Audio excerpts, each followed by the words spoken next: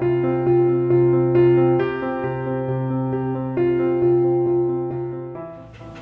guys, this is Dr. Kelsey and this is Palmer here hanging out with us today. And it's October. We're talking about specific cancers that dogs get. And today I want to highlight mast cell tumors. That's M-A-S-T cell tumors. They're the most common skin tumors that are found on a dog, okay?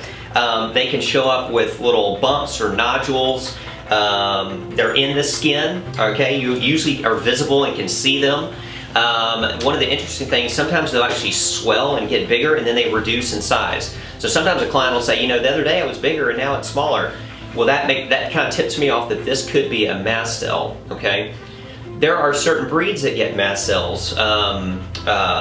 Labs actually do get mast cells sometimes. There are pugs get mast cells. Bulldogs can get mast cells. Now, of course, any dog can get a mast cell tumor, and they really can be anywhere. It could be on the ear. I've taken them off the ear. I've taken them off the tail. I've taken them off, you know, the legs and belly. They really are. It could be anywhere. The big thing about mast cells are that you just need to have them removed. I mean, that's the main focus is actually it's going to take surgery to remove them. There's really no medication per se, at least initially. You want to surgically remove those mast cells. And then we send them off for what's called histopathology, or, you know, a biopsy, to make sure we have clean margins and also that they're not an aggressive version of mast cell. They do measure them as a grade 1, 2, and 3, the 3s being more aggressive than the 1s. And if we do get back a grade 3, we usually do recommend visiting with the local oncologist here in town.